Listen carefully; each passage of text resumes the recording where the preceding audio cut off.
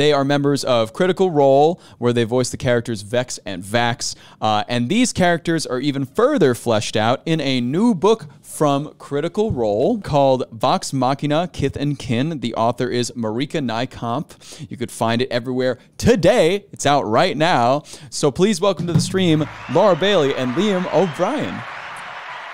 Hello. Hello, hello. I like your dances that you did. Really excited. I got a copy of the book right here. Really excited this came out today. Huge.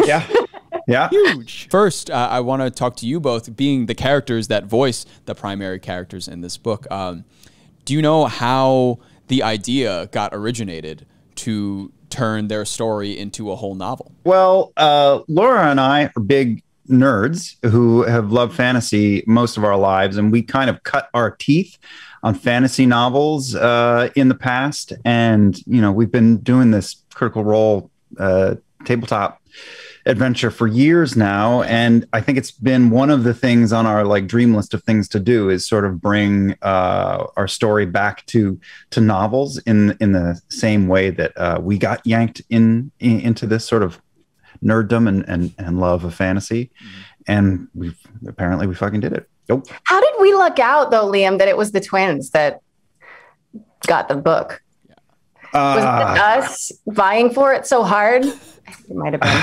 Well, I mean, we've been talking about for years how much we love novels, so maybe that's sunk in with people around us. It's something we've been aiming at for years and years. I mean, not since the beginning. From the beginning, we were just at home eating nachos and playing this game. But as the thing started to, you know, chug along the road up the mountainside, we began to wonder, like, well, could we do this? Could we do that? And it's just something that it's just been on my bucket list for the longest time. You know, this book takes place obviously before the first campaign and everything, and kind of gives readers a good idea of who these people are before they even start on their journey.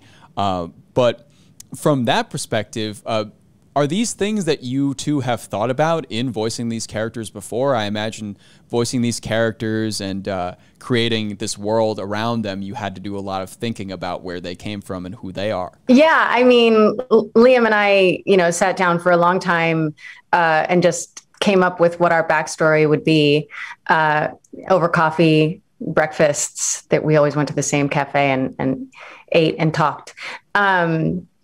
And yeah, and it was kind of a dream come true. It kind of fleshed itself out as we were playing the game. And then when this book came around, we got a chance to actually deep dive into some of that, deep dive into some of that stuff that we had talked about in the past and flesh it out. Who came to you with the idea, let's do a book? How did you both get involved in that process? And also meeting the author too. You know, we basically live on top of each other, the 8 members of Critical Role in our growing company. And we talk to each other constantly. And it's been no secret to anyone that a novel or more is something that we had hopes and dreams for. So wasn't any surprise to anyone after a few years. Marika was chosen as the writer just because well, we wanted somebody who was obviously excellent at the job, but it's such a big ask, a D&D campaign, to know someone else's Dungeons and Dragons campaign or any tabletop game. That's a big ask. It's hours, hundreds of hours of storytelling that the 8 of us did around the table. So we didn't really want to have to try to download that into someone's brain. And Mariko had watched the whole show from the beginning. So she was there blow by blow with it and really was ready to go and up to speed when we began. Yeah. And so we lucked out that she's also a phenomenal writer. Yeah. Yeah. She sounds like the perfect fit. I mean, she's like a New York Times bestseller fantasy writer. So it's pretty phenomenal. Worked out really well for you guys. Sure did.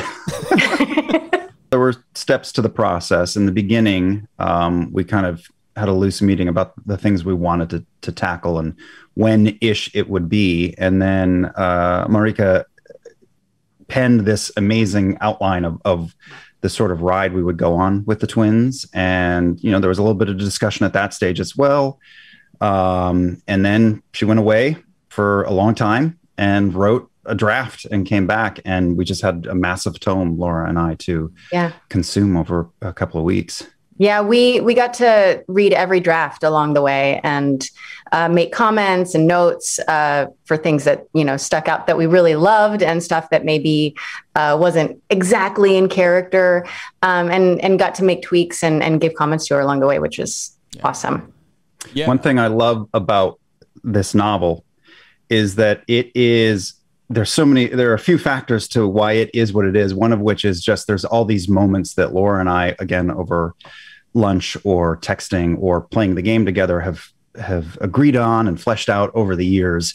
So we knew that we wanted to touch on a lot of that stuff, but also just sort of the skeleton for this story, or where it's set, is based. It kind of came from a single game that Matt ran for myself and Ashley Johnson in the group. Back when we were playing this game at home, we'd all get together and play for 12 hours straight. But there was one day where Ashley and I couldn't make it, and we were all sad sacks about it. And Matt said, well, I'll just run a game for you two only. So just show up at my place and we'll see what happens. And we're like, oh my God, you can do it just with two people? He's amazing. He's a wizard. And it was just Ashley and I sitting across from a coffee table from Matt. And he began to unspool this story of Vax's past connections to a thieves guild, which is now a major part of our universe and this story.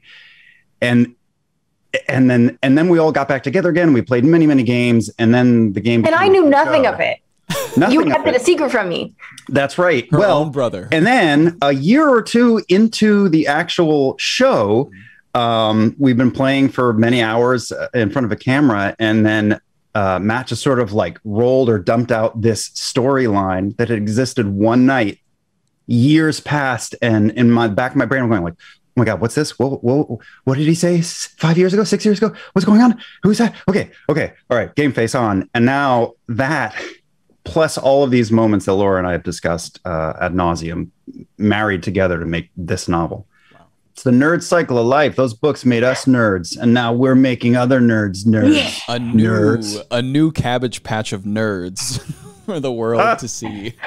I like that this is your symbol for a Cabbage Patch. They're like little cabbages. Like little cabbage children. Please don't screen cap us, please. Did you play Dungeons and Dragons before you entered Critical Role? Why, yes, John, I did, as a young lad, play a decent amount of Dungeons and Dragons with my friends in grade school and high school. And I'm happy to have carried that tradition on to the present day. That was beautiful. I didn't. I'd always wanted to play, but I didn't have like a group of friends that were interested in that. And me and my sister were like, maybe we can play, but is that weird if it's just the two of us? I don't know. So yeah, the first time we actually got to sit around the table and play with each other, it was a blast. It was so much better than I could have ever dreamed it being. You know, I've always been a fan of RPG, like video games, and realizing that it was that, but so much more, because I wasn't confined to this dialogue tree of options. I could do whatever I wanted to do, and Matt would like go with it 100%. It's such a beautiful experience, and it just opens up your brain in a way that it's not possible in anything else. In our first game, where most of us were like, what is this? Laura just dropped in and started going. She was like, listen, I'm going to do the same thing I do in the voiceover booth, and you can fucking keep up or get left behind. Here we go. And we just chased after it and never looked back.